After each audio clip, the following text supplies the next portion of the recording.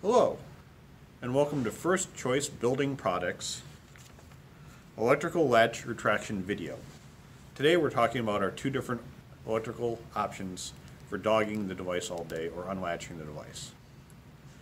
On the bottom we have our EL device, which is a solenoid driven device, and on the top we have our MEL device, which is a motorized latch retraction device. On both these devices we're using our rim latch device 3790s. We're going to show some of the differences and similarities between the devices today. We're going to start with the EL device on the bottom.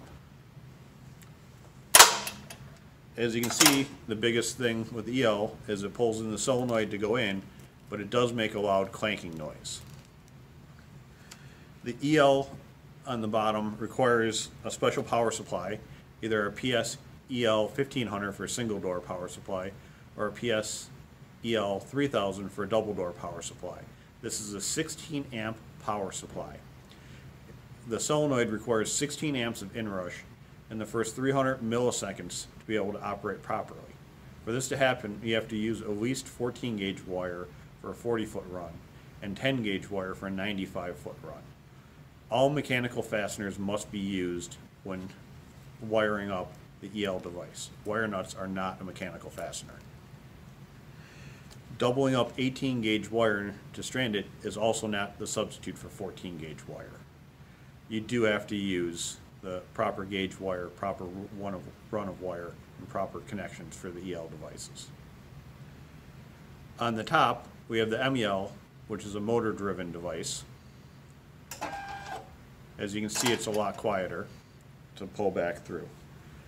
This can be powered by our power supplies PS MEL 1500 for a single door power supply, or PS MEL 2000 for a double door power supply, or can be powered by any 24 volt DC 1 amp power supply that you have available. The gauge of wire is also not as critical as an EL device. An 18 gauge wire for the MEL device can run it up to 180 feet. The MEL device is also available in a field retrofit kit, the MEL 3000-1. It uses the same mounting holes for the mechanical dogging that it's replacing on the device, so it uses the same hole in the channel to go through. You just have to replace the rear scissor brackets and the rear mechanical dogging device with the electrical dogging device and the connectors for the electrical dogging device.